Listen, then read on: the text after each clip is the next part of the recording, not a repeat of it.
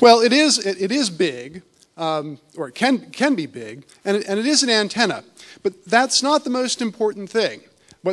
What's important to notice is scale. What the large-scale antenna system really represents is kind of a new way of thinking about how we use many antennas to communicate.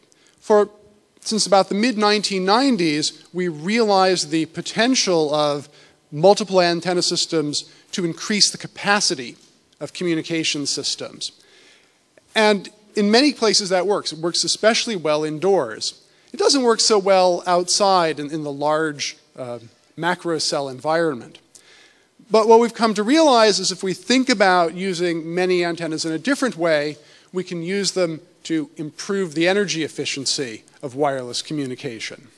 So, before we thought that multiple antennas were going to provide us, every user with 1 billion bits per second no matter where they were. And that turns out that given the realities of the radio propagation environment, that's not quite going to work out. But the big contribution to multiple antenna systems may be to improve the energy efficiency. So, who built it? Members of GreenTouch built it. 6 companies and research institutes got together to build the large-scale antenna systems. Samsung, Orange, Huawei, Freescale, IMEC, and Bell Labs. We are especially happy that our colleagues from Korea and Japan were able to send people to the London demo just a few days before the Lunar New Year. We understand it's important to be with your family at that time, and we appreciate that they had people who were able to attend. We had members of all of the partners attend our London demonstration. So, you can see them again. They move. Again, this is a subset of the members of the wireless working group who came together to actually build the hardware demo, get the software going, and put on the whole show. So, large-scale antenna system, again, what does it do? Many antennas working together to send out radio signals which minimize the transmitted radio power. So, the easiest way to think about this is that we kind of make a beam and point it at you. So instead of sending radio power all over the landscape, heating up the earthworms, what we do is we just try to limit it to a narrow beam so we can communicate just with you or you and use only the minimum amount of radio power required. So you can think of it as focusing a narrow beam. It's actually a bit smarter than that. It can adapt in various ways, but conceptually, what we do is we try to direct the energy we need to communicate with you just to you and not to places where it's going to be wasted. So we'll now show a video of the London demo that we did. It was hosted by Hugh Schofield. To this, we had invited members of the trade press and from both telecommunications and the environmental press. I think what we'll see in the video will speak for itself, and I'll have a little more to say about it in just a moment. So without further ado, if I can find my pointer here, start the video. So GreenTouch, 3 fundamental principles. One is the collegiate, working together. Another is redesigning bottom-up, rethinking from the very, very basics. And the other principle is the idea of progress, of delivery, step by step, towards this goal of 1,000%. And what we think we have here is something that's very emblematic of this whole spirit. And I'm going to reveal now and hope it doesn't topple over, the first technological breakthrough. Now I did it successfully. This is what we call large-scale antenna systems, a large-scale antenna system. And the first thing to say about this is that it is the fruit of a team, a consortium, a group of members of GreenTouch. So it's typical and classic, and that's very, very important. Huawei, IMEC, Freescale, Samsung, Orange, and Bell Labs have all worked together on different aspects of this to develop the large-scale antenna system. I can only ask one of you up, so I'm going to ask Greg Wright of Bell Labs to come up and show us how it works. And we first of all have to do a little bit of furniture moving because we have to put up some screens, so bear with us.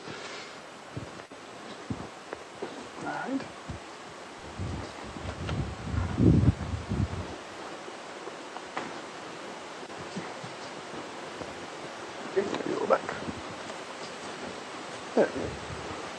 Right, Greg. So, first of all, what are we looking at when we look at this board? This is the large-scale antenna systems, and as the name notes, it's a lot of antennas.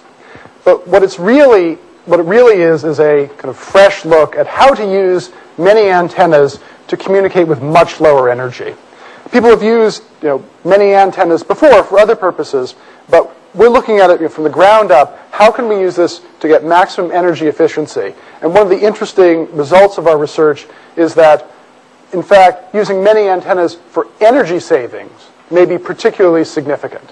So just to be clear, this is each of these columns is an antenna, right? That's right. Each one of these things with 5 brown squares stacked up is an antenna, and there's 16 antennas in the array in total. So what was the problem that you set out to solve with this large-scale array? Well, today when you make a call on your mobile phone, up somewhere is an antenna, either on top of a pole, on the side of a building, and typically that antenna is sending out its energy in a very wide sector. It doesn't know where you are. Most of the energy is in fact wasted. You're only in one place, but the energy is going everywhere. By using many antennas together, we can, in fact, focus a beam on you so that all we do is deliver the service you need, enough energy so you get the quality of service you require, but we can minimize the amount of energy it takes to do that. Okay, great. Well, let's go ahead with the actual demonstration because we have a telephone here, so that's me. That's you? Say, and I'm making a call and I'm communicating via this large-scale system. So talk us through it. That's right. What's happening now is there's our handset. Right now we're making this antenna system pretend it's what we have today, just one antenna on top of a tower or on the side of a building. So we're using 100% of the energy which we would use today to send this phone call. And if we turn on more antennas, we see that the total energy drops dramatically. Now, to show that we're not cheating, if you turn to your other side, that graph in the middle is showing how much data we're sending. So it hasn't changed much. It's still right in the middle, which represents the amount of data sent on a normal telephone call. So even though we've dropped the total power dramatically, we're still delivering the same quality of service. And one of the key things is, with this array, we can drop the total energy about a factor of 16. That's the total energy. So even though we're turning on more antennas, the total amount of radio power we're using is less. And a particularly interesting research result is that as you continue to double the number of antennas, every time you double the number of antennas, you can halve the amount of radio power required. And we can continue to do that many times. But what is the secret? Because clearly it's not simply a question of just piling up more and more antenna.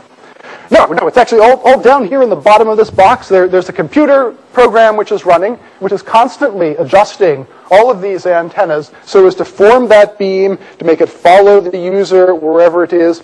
If you're standing out in a field and can see the tower, it will just make a beam straight to you. But if you're in a complicated environment, in a city, maybe it'll bounce a beam off of a building to get to you. It will adapt to whatever's necessary to get the signal to you with the minimum amount of energy. And it'll be doing this to all the individual users in a given area will have his or her beam on them. That's right. It can do this for many users simultaneously. So the key question then is, what contribution will this make to the famous GreenTouch goal? Well, it's what we said we would do. It's something that works. And what we see it as is the first of a toolkit of technologies which our members can use to build networks which will realize GreenTouch's goal of 1,000-fold improvement in energy efficiency. And just to be quite clear, this is not a mock-up. This is. No, it's sending bits through the air right in front of you. It's working. Okay, great. Thank you very much indeed. Thank you. You need to move in this direction here. So BPSK is in fact. With practice, maybe I can be as good as the guy on the left. So what did we see in the video?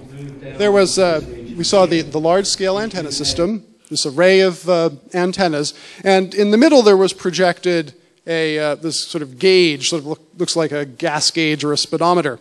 And at the start, we had one antenna on, and it was pointing up at high. We were using essentially full power from our handset.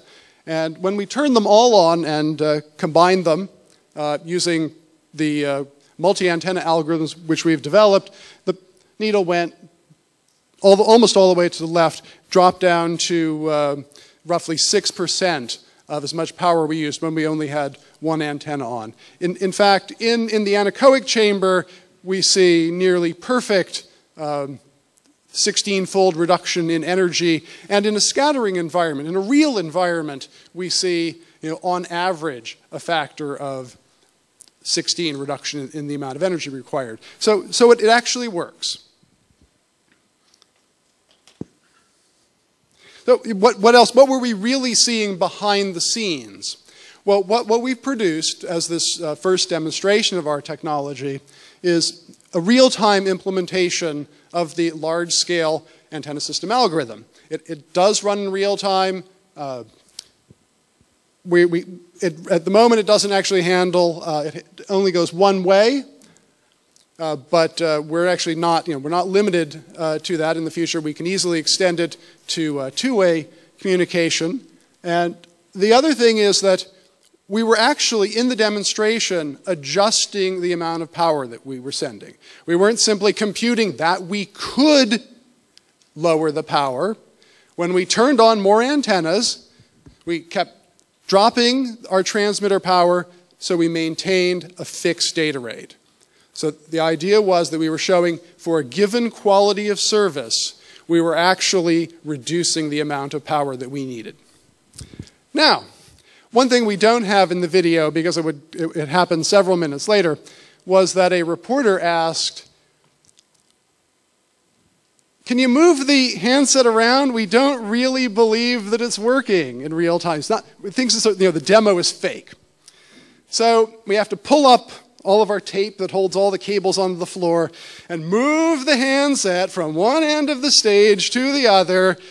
And in fact, the power reduction was down and the bit rate stayed approximately constant as well. But you could see that as it moved, it was actually, the antenna system was doing what we said it was doing. So it was adjusting the power in real time, and with all of the antennas on, we had achieved the promised reduction in radio power.